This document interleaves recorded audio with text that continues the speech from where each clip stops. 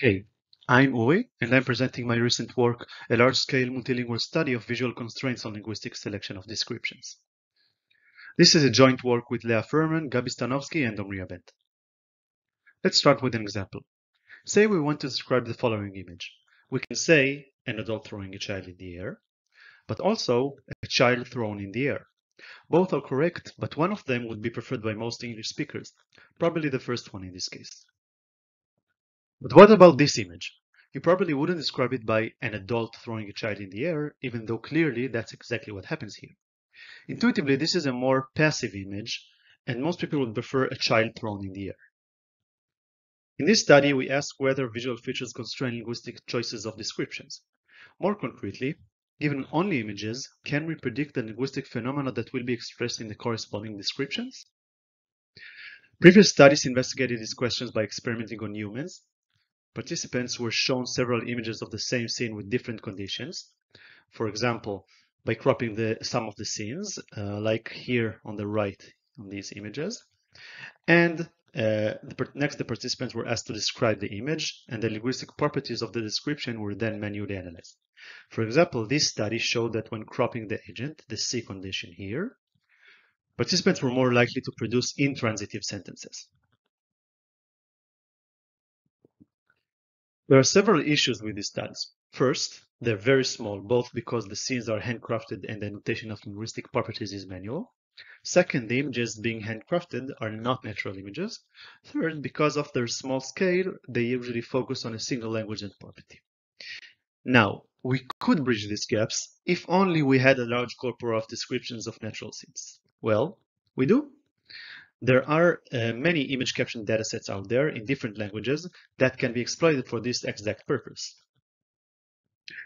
To exploit this scale of these datasets, we developed automatic tools for annotation of these 5 linguistic properties: use of numeral expressions, use of negation, use of passive voice, transitivity of the main verb, and use of verbal versus nominal constructions.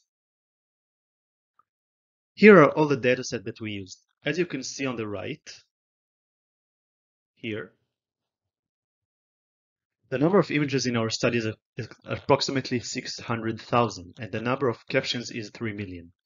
An important note is that we only included datasets with captions generated by native speakers and not translated from English. To determine whether vision constrains each of the properties, we trained visual classifiers to predict, given an image, whether this property would be expressed in its descriptions. We start by annotating for each image whether it's a positive or negative sample, as you can see here. That is, whether its description expresses that property. Next, we train an SVM classifier that, given the embedding of the image generated by a pre-trained visual encoder, predicts if the description would express the property. And finally, we test this classifier on held-out data. If the classifier performs significantly better than chance level, the expression of this property is correlated with visual features. We test 4 methods for pre-training the visual encoder, with varying levels of supervision. First, we initialize the visual encoder randomly, that is, without any pre-training. We treat this method as a lower bound. Next, we use MoCo, a self-supervised pre-training method based only on visual signals. Third, we use ImageNet pre-training, where the encoder is trained to predict classes of images in a supervised setting, and after pre-training, the classification head is discarded. Finally, we use CLIP, a multimodal self-supervised pre-training method, trained to project both images and corresponding captions to similar vectors in a joint space. This method is trained with explicit textual inputs, and we treat it as an upper bound. First, we combine the data from all languages and train the classifier as a multilingual classifier. Here are the results for all pre-training methods and properties. In all the cells, chance level is 50. For all properties, all the pre-training methods except none achieved above chance level performance. In all pre-training methods, the use of numeral expressions, highlighted in green, was predicted most accurately. The hardest property to predict was negation, highlighted in red, probably because negation in image captions is a rare phenomenon. As expected, none was the lowest scoring pre-training method, while CLIP was the highest. Next, we focus on MoCo pre-training because there is no textual supervision used in it. Here are the results for all languages and properties. You can see that in almost all cases the performance is above chance level. As before, in all languages the use of numeral expressions, highlighted in green, was predicted most accurately. The hardest property to predict was negation in German, highlighted in red. For Japanese, we couldn't get high-quality annotation for all properties except for numerals, so we tested only on numerals. Now, MSCOCO, one of the datasets we used, contains additional annotation for each image, of the classes of objects and the location of these objects by drawing a bounding box for each object. We use these annotations to study the highest scoring property in numeral expressions. First, we ask which classes are most likely to be described using numerals. For each class, we collect all the images with instances of this class and compute the percentage of images that were described using a numeral expression. That's the y-axis in this plot. We do so for the three languages of MS-COCO: English, Chinese, and Japanese. For English, we can see that the classes that were most commonly described using numerals are animals: bear, giraffe, cat, etc. For Chinese, we see the same pattern, as well as for Japanese. This result supports the hypothesis that images containing animals are most likely to be described using numeral expressions across different languages. Another question that was studied with human experiments is the number of objects that humans tend to count. Above a certain number, humans would start using quantifiers such as some or many. This number was shown to be 4 in different studies. Here we collected for each integer x all the images with x objects in it and computed the percentage of images described using numerals. We draw this percentage, the y-axis, as a function of the number of objects, the x-axis, for each language in solid line, and the same for quantifiers in dashed line.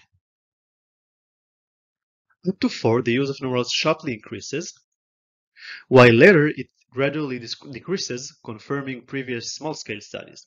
The use of quantifiers, the ones that are in dashed line, increases steadily. Next, we want to test whether different languages agree on which images should be described using numerals. So, we use the multilingual datasets MS-COCO and Flickr. For each image, we compute the percentage of captions describing this image using numerals. For example, here we have 3 captions, 2 of which use numerals, so we write down 0.6666. Next, we put all these numbers in a list for each language. This is for English, and this is for German. Finally, we compute the Pearson correlation of these lists. The common practice is that a correlation higher than 0.5 is considered high. Here are the results. As you can see, the correlation is high in both datasets for all language pairs. Let me remind you that the captions are not translated, so the non-English annotators were not influenced by the English captions. We also studied the differences between languages by finding images that were described using numerals by different languages, but the numeral value was different in each language.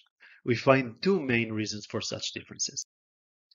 First, different languages tend to group or split participants based on gender, a man and 2 women versus 3 people. Role, a dog chasing another dog versus 2 dogs running. Or age. Here, while English and German annotators describe this image by saying an adult and 2 kids, Chinese annotators use 3 people. The second reason is that the datasets were originally built for English speakers and include images that show scenes more related to the American culture.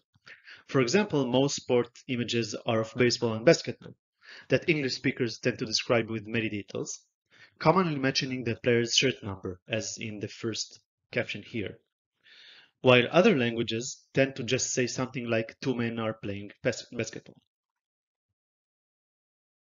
To conclude, we've shown that linguistic properties are correlated with visual features, most notably for the use of numerals.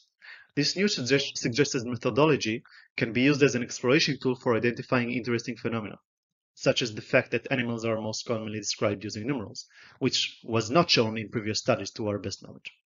Next, additional small-scale but controlled experiments can look into these ideas. Thank you.